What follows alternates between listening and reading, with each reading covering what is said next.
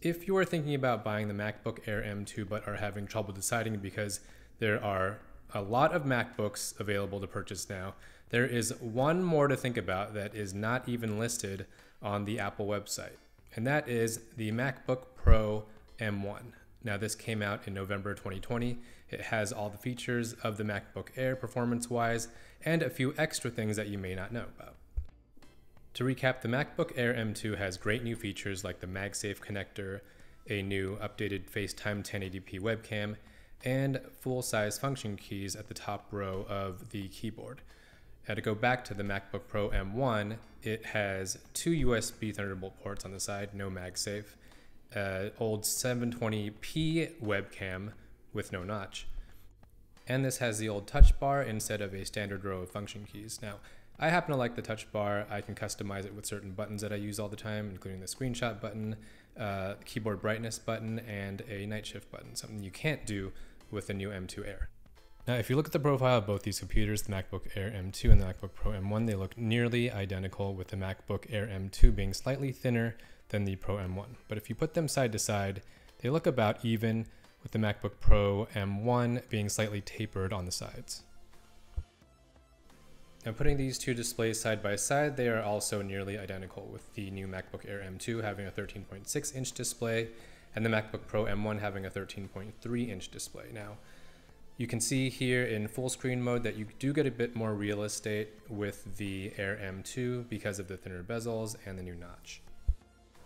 Both these displays have nearly the same resolution, 2560 by 1664 for the Air M2 and 2560 by 1600 for the MacBook Pro M1. You can see on the right side, the Pro M1 has a slightly cooler image that I think looks better. For some reason, the Air M2 is a little bit warmer, and the speakers on the Air M2 are definitely better with the new 4-speaker setup. You're not looking at the specs and you're just thinking you're buying the Air M2 because it's the next generation and it's going to perform better. It does in certain ways. Now, if you see the scrubbing on the Air M2, it is quicker and a little bit more granular than the M1, but that's where the differences stop. So in a 5-minute export to H.264, you aren't seeing much performance gains for the Air M2. It exported at 6 minutes and 45 seconds as opposed to the Pro M1 at 6 minutes and 54 seconds. In a back-to-back render, the MacBook Air M2 performed much worse than the Pro M1, exporting at 7 minutes and 12 seconds as opposed to the Pro M1 at 4 minutes and 10 seconds. Now, that is because the M2 throttled way back without having a fan, and the Pro M1's fans kicked into speed through the render. The MacBook Air M2 did perform better off a cold boot, and that is rendering one file, not back-to-back. It exported at 4 minutes and 26 seconds. So the MacBook Pro M1 is definitely a better choice if you have a sustained workflow. Unfortunately, the MacBook Air M2 base model also has a slower SSD transfer rate due to it having a single 256GB NAND chip setup as opposed to the Pro M1, which has dual 128GB NAND SSDs.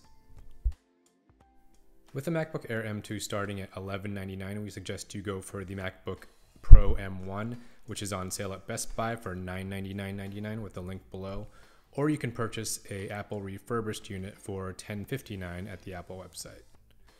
We suggest also staying away from the new MacBook Pro M2 because it uses a single NAND SSD setup like the Air M2 for slower SSD read and write speeds.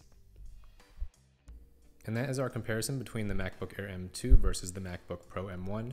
And for more news and reviews, head to news.punchjump.com.